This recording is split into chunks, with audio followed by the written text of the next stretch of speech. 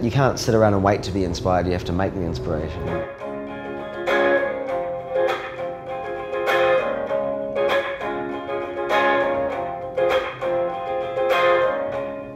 I saw you in the street, left me in a state of wondering if you even noticed me.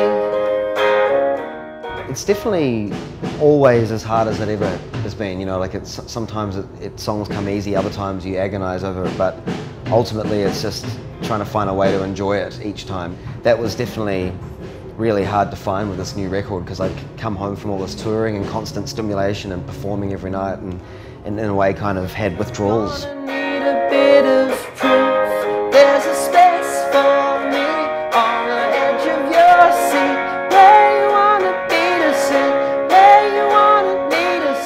I didn't have a home for 3 years, and I didn't have a bedroom where I could leave my stuff, and that felt kind of strange, and that's why I went back to New Zealand and lived there for the first time in ages, because I was sort of craving that, just having a place of my own, you know. I lived out at the beach in kind of isolation in New Zealand, and it was a complete opposite and so beautiful, but I sort of got all freaked out that I was like, what am I doing? I'm all isolated and I'm, you know, cold turkey from adrenaline.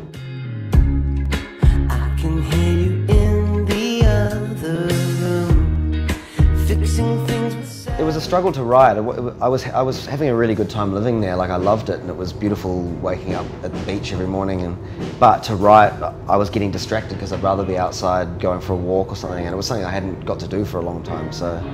But actually now when I look back in hindsight, I did end up writing the whole record, and so worrying about it was probably part of the process, I think. There's a space for me.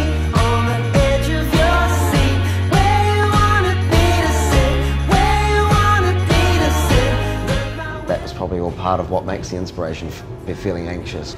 I think it's not very conducive to writing a good song, sitting there going, this has to be the best song I've ever written about what I think. And as soon as you do that, it's not fun and you don't write good songs.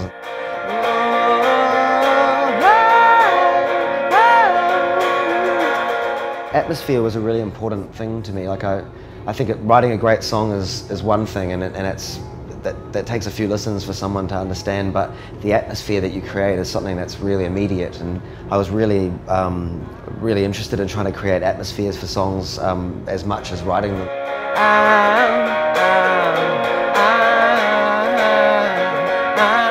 I'd like to start making a record before the end of the year, so we kind of keep momentum.